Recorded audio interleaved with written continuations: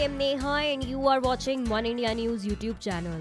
Australian skipper Steve Smith hit another 50 in the first innings of the Dharamsala Test. He took a single to complete his 50 on Ashwin's delivery.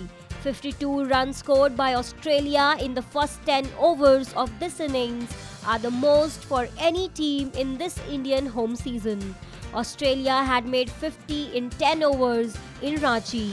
On the very first ball of the match by Bhuvaneshwar Kumar, Karun Nair dropped David Warner on the third slip and the ball went to the boundary for 4. If Karun Nair would have taken that catch, the scenario at present could have been different. Umesh Yadav bowled Matt Renshaw in the second over of the match. Renshaw was bowled by him. Australia are 89 for the loss of 1 wicket in 23 overs, with Stephen Smith and David Warner on the crease. Well, that's all in this video. Thanks for watching. For more updates on India and Australia Test match series and other sports stories, please keep coming back to One India News YouTube channel and also do not forget to subscribe to us.